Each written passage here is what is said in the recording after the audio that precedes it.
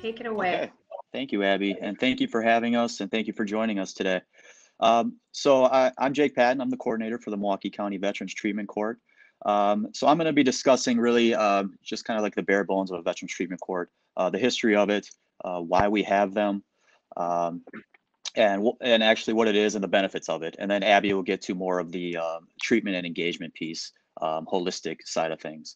Um, so the mission of the Milwaukee County Veterans Treatment Court is to successfully rehabilitate veterans in recognition of their service to our country and the challenges they and their families may encounter. So what we really want to do is delve into the problem on why that particular veteran became justice involved and change their behavior. Our unofficial motto, I guess, is leave no vet behind. So we're willing to work with any and all veterans. Next slide, please. So how it started. So the first Veterans Treatment Court was established in 2008 in Buffalo, New York, with Judge Robert Russell, and there's Judge Russell at the bottom there. Um, so Judge Russell created the nation's first Veterans Treatment Court in response to the growing number of veterans appearing on his docket suffering from substance abuse and mental health issues. So just a quick backstory on Judge Russell. So early 2000s, Judge Russell was the mental health treatment court judge in Buffalo, New York. And he had a Vietnam era veteran on his docket appear before him. And this veteran came in, he was really just beaten up, looking down, not really answering any of Judge Russell's questions. Uh, and he wasn't engaging any of the treatment that was being offered to him. And so at the time, Judge Russell had two other Vietnam era veterans working with the courts. And so Judge Russell asked if those two individuals would take this veteran out in the hall, just speak with them, seeing what was going on, like if there's anything that can change. So they did. About 20 minutes later, this veteran came back, standing upright, straight up, looking directly in Judge Russell, looking him in the eye, answering all of his questions soundly and clearly. And he started to re-engage in treatment again. So Judge Russell knew that there was some connection there, resorting back to that military culture. Veterans treatment courts are currently the fastest growing treatment court in the country. Currently, there are over 400 veteran treatment courts operating in the United States.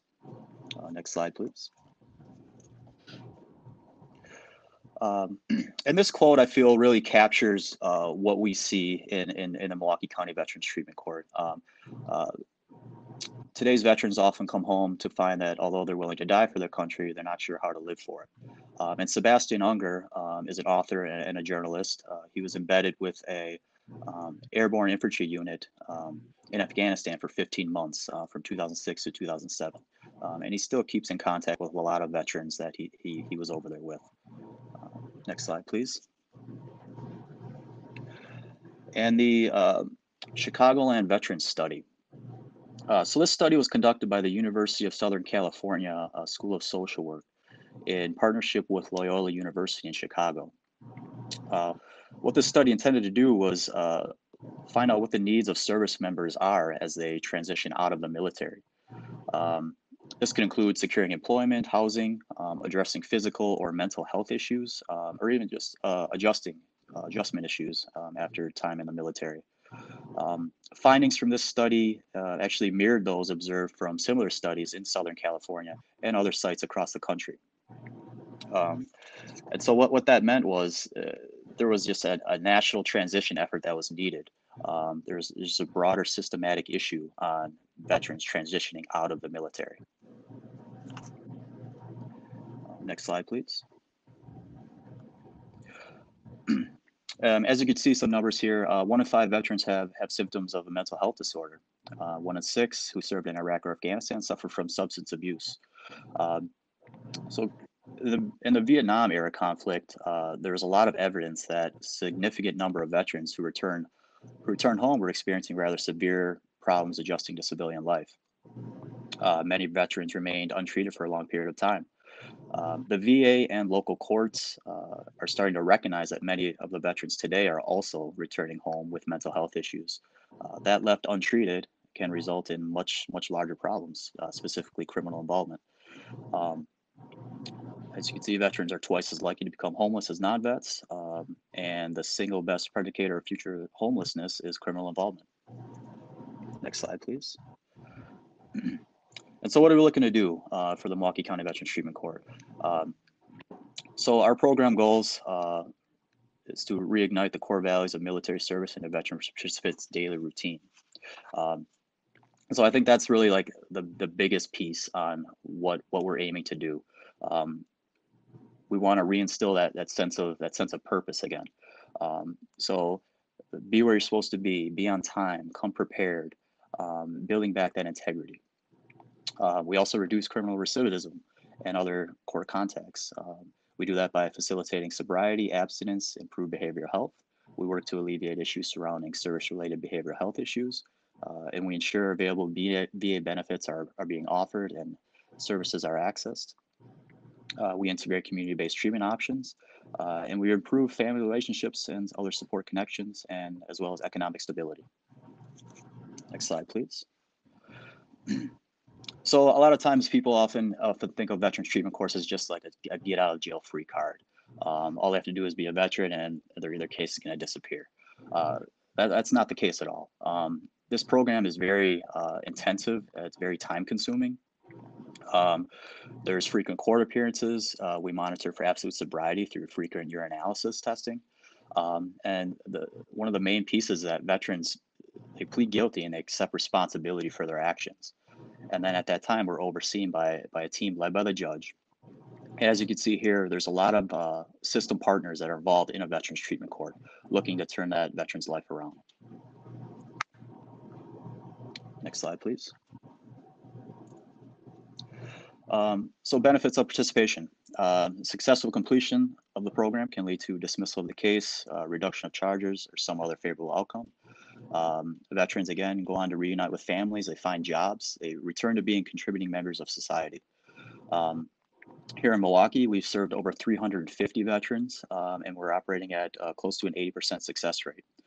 Veterans courts, again, are our budget solution because they lower criminal justice system costs by reducing jail and prison time, and cutting crime. We transform individuals into productive, law-abiding citizens. Next slide, please. And this is where Abby will take over. Yeah, my cue. Thank you, Jake. Again, my name is Abby Ziebell, and I am a licensed clinical social worker, and I've been working with the Milwaukee County Veteran Treatment Court since it officially began, which I think was in December of 2012, if I'm not mistaken. So as Jake mentioned earlier, engagement in treatment court is pretty rigorous and has a lot of expectations. And so in order to best guide that and make sure that we are not asking our clients to do things that are not indicated for their needs, or we don't want to ask them to do things that might hurt them, all of that, we're going to be completing full clinical treatment assessments. We are using evidence-based treatment tools to come up with that treatment plan with the veteran, and we are helping to collaborate and support them in creating that treatment plan. And so what I often like to tell clients is that, you know, with treatment court, there are definitely some have-tos, right? Everybody does have to do certain requirements to get through the program. Jake mentioned earlier, absolute sobriety is generally one of them. But that treatment plan is also absolutely meant to align with their veteran-centered goals and to get them connected and engaging and doing the things that they deem to be the most important priorities for their life. So we are absolutely coming up with treatment plans to address improved family relationships and vocational engagement, or helping them with financial literacy. I mean, you name it. If it is a goal of theirs to be working on, we're going to help connect them with a resource to support them in that area. And so we are also, to that end, moving a lot more toward holistic approaches to offer an even broader continuum of services for veterans. So the VA in general has been moving toward much more holistic care. And we have recently, in the last couple of years, I want to say, started to develop what we call the whole health program. And, you know, the VA as a whole is recognizing that health outcomes in our country are not great. And I'm sure I'm kind of preaching to the choir here, and that many of you are probably familiar with that as a general rule. The US is ranked 32nd in life expectancy, despite the massive amount of resources that we dump into our healthcare system and insurance-funded agencies. So, we're moving toward creating a health system that is more person-centered. We want to help that veteran feel empowered, equipping them with necessary tools to live their best life and work toward holistic health and wellness. It is definitely patient-driven and more about what matters to them as compared or opposed to what is the matter with you kind of model. So this lovely, I guess we can call it a Venn diagram, is kind of just outlining the VA's whole health program as a whole. And you can kind of see on the outside, the broadest circle is that community center. Moving inward, we're working on the conventional and complementary treatment approaches, along with preventative care services. And as again, we continue moving inward for the circle, we are, well, the most inner part of the circle obviously is the person-centered veteran, and we are focusing on more mindfulness connections and awareness connections. And then all of those extra circles on the outside are kind of the areas that we're touching on to make sure that veterans are developing care plans and support resources in those areas if indicated. Sometimes they'll say, yeah, hey, I hear you, there's great benefits to yoga. That's not where I want to move or go toward. And that's fine. Again, respecting patient preference and helping them connect the ways that they find meaningful, but also helping to broaden their perspective that there are a lot more approaches to care and treatment than the traditional take medications or even mental health, behavioral health therapy services are wonderful and excellent, but just they're not always a one-size-fits-all approach. So studies have been coming out. We are reviewing how things are going with that whole health program, and there have been some excellent data showing that veterans who do use whole health services are much better able to manage their stress. They are appreciating that the care is much more patient-centered and less of being told what to do. This is what you need. They're liking that they have a lot more control and options. There's also been some studies that show major reductions in chronic pain, specifically a threefold reduction in the need for using prescribed opioid use narcotics for pain management. And those who are using the whole health program are also showing improvements in other areas of their life with weight loss, improved mental health, improved vital signs, etc. So some of the VA's whole health program complementary and integrative approaches are listed here. And I promise not to read to you this entire list. I wholly trust that you can kind of review that here while I'm talking in the background. But I can say that, veterans have really been appreciating these additional treatment services and resources and really connecting with them in very meaningful ways. Specifically, the recreation therapy has been a great hit. That's something that's always been involved at the VA, but has really kind of taken off with additional funding with movement toward equine therapy and boat building. There's just been some really incredible things going on there. I'm aware too of another VA clinician that's right now getting trained up on hypnosis treatment, which I think will be really exciting when we get that started. So when I say this particular list of complementary and integrative approaches, these particular care services are programs that are listed within the VA's community care network as approved care programs. And noticeably, what is missing from this list is FLOAT services, which I think is just a massive disservice. And I am hopeful and having some conversations with treatment providers at the VA, our community care program, to say, hey, is this being discussed? Is this something that's being talked about? Could FLOAT be added into our integrative approach? And I will say locally here in Milwaukee, Andy from FLOAT Milwaukee has been excellent in advocating for his programming here at the VA as well. He has been reaching out to VA staff, clinicians, has been so gracious in offering persons to try FLOAT services. and specifically clinicians to kind of talk to their patients about it and say, hey, have you ever thought about this? Have you ever given it a try? Hey, I've tried it too. Here's what I found. And so I am just really excited and incredibly hopeful that FLOAT is something that can be added into this complementary treatment approach at the VA.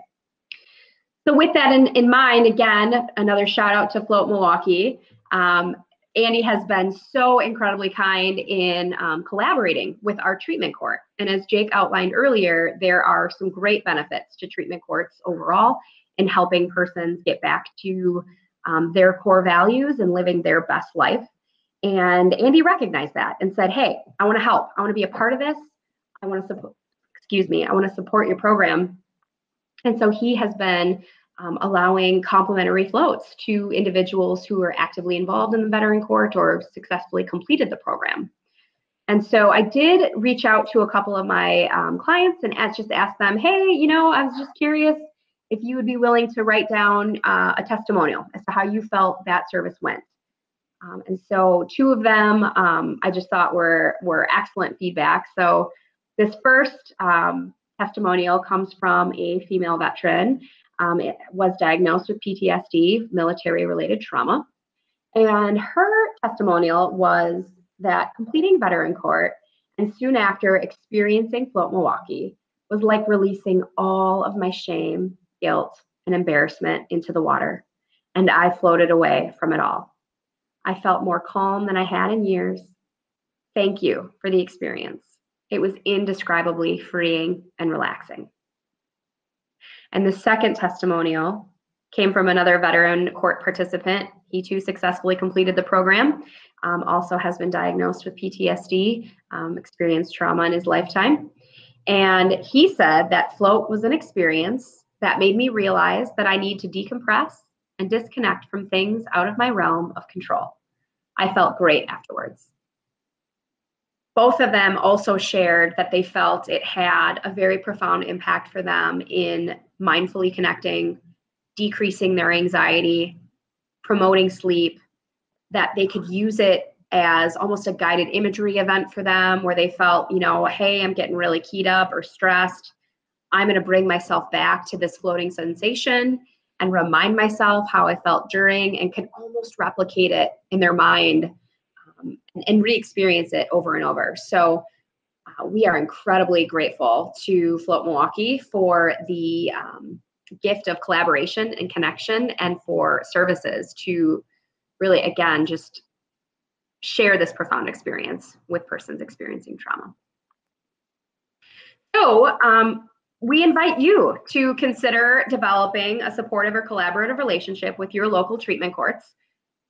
We are very akin to veteran treatment courts ourselves. We may be a bit biased in our opinions here, Jake and I, but that's not to say that every treatment court is not worthy and valuable of your potential connection. So there are drug treatment courts all over the nation. There are also mental health treatment courts and veteran treatment courts. And, you know, I will say that I believe trauma in general is an underlying problem in all of those treatment courts. So no door that you knock on, I think, would be a bad idea. But in relation to veteran treatment courts, just some resources here that you could consider for connecting and engaging of like, well, hey, how do I find that or where to start? Obviously, there's the basic website searches if you wanted to search for your local city and treatment courts. But there's also the County Veteran Service Officer website here that's been provided. There is in every single county of every single state an assigned county veteran service officer, and they should be well aware of resources that exist locally within their county and hopefully their treatment courts as well. We've also included here the National Center for State Courts, a nonprofit court improvement organization to consider utilizing or connecting with. And in addition, Justice for Vets. They are a national training and technical assistance provider for the Bureau of Justice Assistance. A lot of really big words that basically means they're one of our national providers that kind of watches and helps us grow, make sure we're following evidence-based practice, that we're doing things that are going to be supportive to justice-involved persons, and making sure that we're helping and not hurting them through these judicial processes. So I am hopeful that access to this PowerPoint can be provided to you all via the conference. But if not, certainly Jake and I wholly invite you to reach out to either one of us directly to ask for a copy of it or resources or ideas on that front. To that end, I'm going to skip over this last slide here real quick and come back to it. I'm going to give a little time here for Jake and my email and direct contact numbers for you, just to maybe jot down in case you don't have PowerPoint access. And we do invite you to reach out to us directly at any time to check in, touch base, collaborate, get some ideas, however that may work. Thank you so much for having us. I think FLOAT is just incredible and such a great treatment option. And I'm looking forward to learning more from you all as well.